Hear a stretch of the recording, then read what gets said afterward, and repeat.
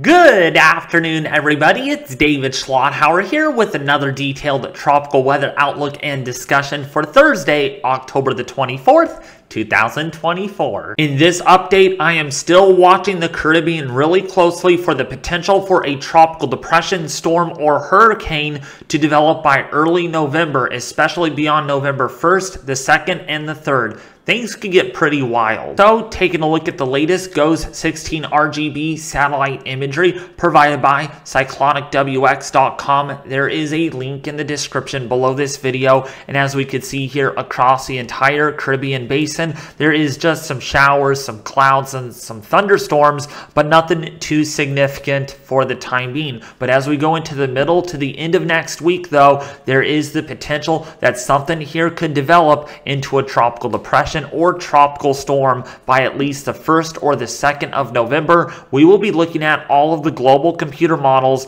the ensembles, and the spaghetti plots in this video because, yeah, there is some indication here that something could develop. But in the meantime, I thought it would be pretty cool to show you all Hurricane Kristy that is in the Eastern Pacific Basin right now with winds up to 160 miles an hour. This makes Hurricane Kristy a Category 5 on the Sanford-Simpson scale as of the per NHC outlook here, showing us some very deep convection here on the mesofloater satellite imagery from the GOES 18 satellite, showing us some pretty clear skies in the middle, surrounded by some very deep, intense convection and some lightning activity. But now, talking about the Atlantic, the Caribbean, and the Gulf of Mexico right now, there is no tropical activity expected in the next 7 days, but I want to be clear, something looks to be developing later on in the period down here in the Caribbean. So despite seeing this, don't be fooled, folks. Do not be fooled because,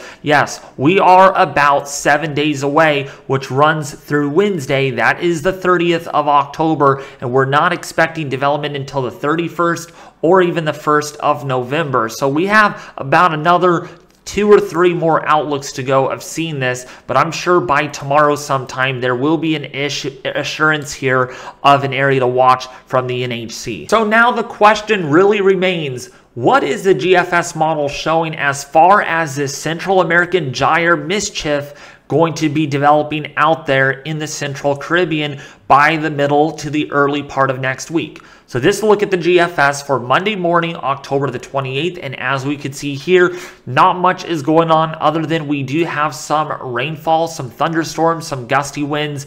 The darker the greens, the heavier the rain is going to be. Everyone should know that by now, right? But what's going to end up happening is this big old fat ridge, this high pressure ridge, is going to be in place over the Western Atlantic, over Bermuda, known as our Bermuda Ridge of High Pressure. This is going to help pile all the moisture down here, all this uplift, all this convection, all of this convergence going on at the surface, going to help lower our pressures. But exactly where a low pressure center tries to develop is going to be very important here, okay? We can get 1 or 2 systems out of this activity. But then as we turn the calendar into, say, around Halloween timeframe, this is for Thursday morning, October the 31st, the last day of October, and look at what we got. Maybe a tropical depression or a tropical storm that develops very close or on top of Jamaica. Serious rainfall, flooding, gusty winds are certainly a possibility with this. This is 7 days away, folks. Again, I want to make it clear, 7 days away. A lot can change between now and then. Where does this form? When does it form is going to be a very big question.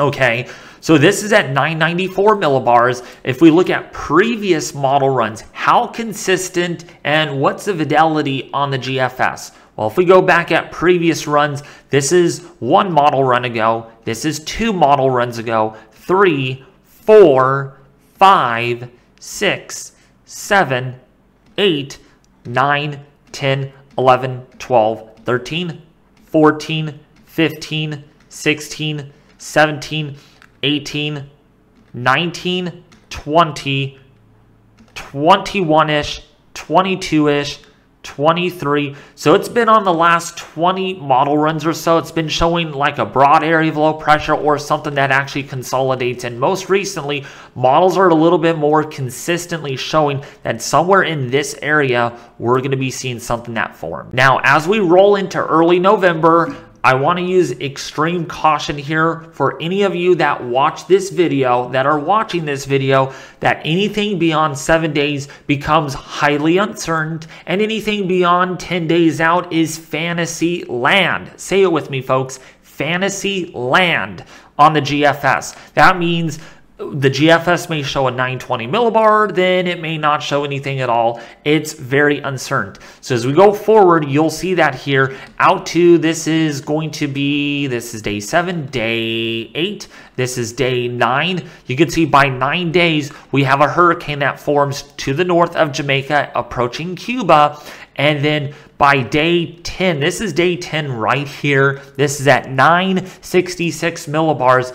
And then I don't go very far out beyond 10 days, but in this case, we will go an extra 24 hours out. So by, say, day 11, by November the 4th, the day before Election Day, we have a 953 millibar system here. This would be a formidable hurricane approaching western Cuba, also nearing the southern tip of Florida there. Not really approaching Florida, but getting close. But that's the furthest I will go out in this model. If you guys want to look beyond 10 days out, that is your risk in doing so. Now, what does the Canadian model show over the next 7 days? Virtually nothing. It hasn't been showing anything hardly at all. In fact, nothing. Literally just trade winds blowing through here at a smooth angle. This ridge is a little weaker. We have not one area to watch on the Canadian model at all, which is pretty obnoxious if you think about it, because the GFS has been showing something, whereas the Canadian and the Euro have not indicated anything, including our icon model that also does not indicate that anything will form up. Now, if we do take a look at our Canadian model really quickly, or our icon, excuse me, there on our 12Z output, you can see nothing really forms up at all in the Caribbean. This is impressive. By early November or by very late October, which is Halloween, early November, turning the calendar, something is not showing up here on the icon. So there is very little confidence right now, despite that the GFS has been showing something pretty significant.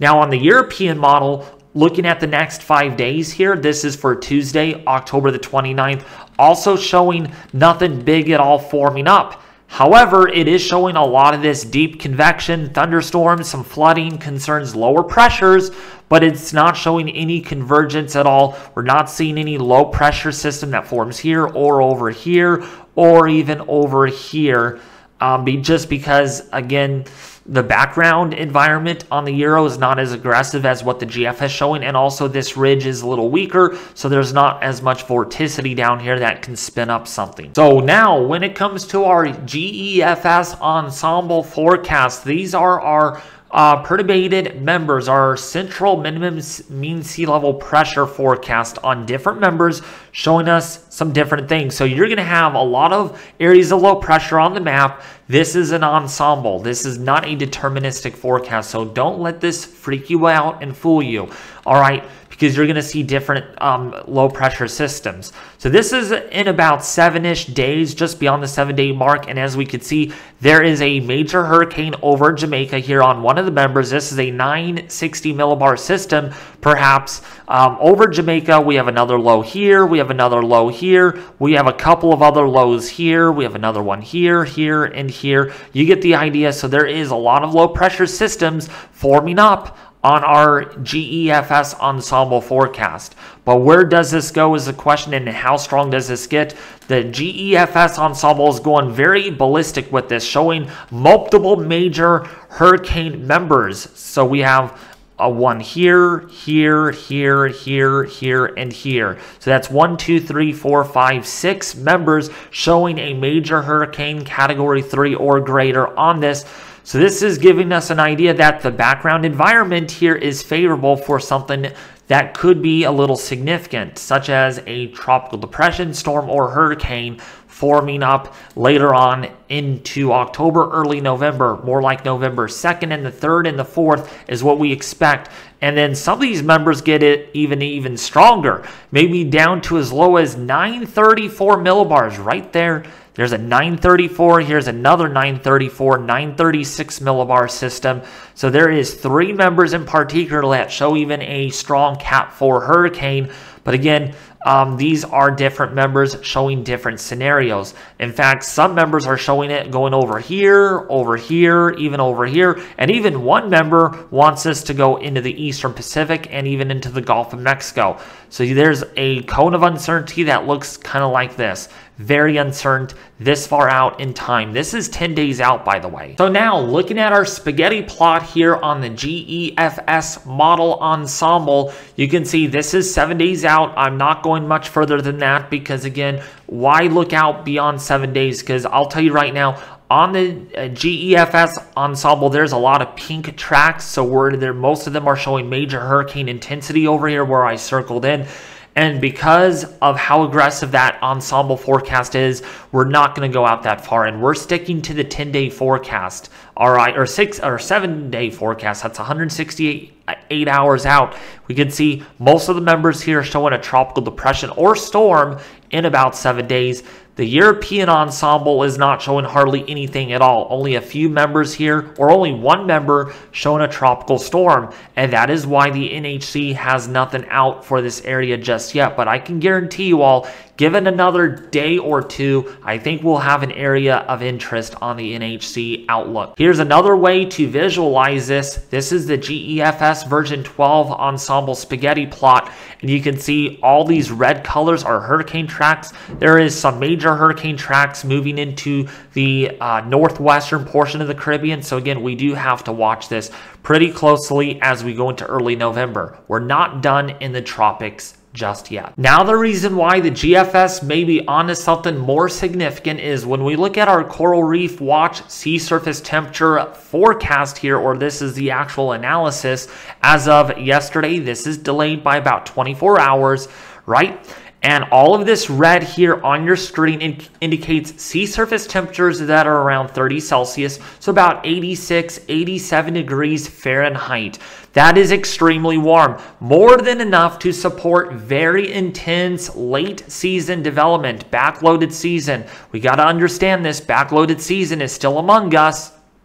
And we're seeing a lot of the warm waters, even over here in the Gulf of Mexico, extremely warm, but not as warm as it was earlier, but still around 80 degrees, 81 to 84 degrees Fahrenheit. So warm enough to support intense hurricanes even in that basin still.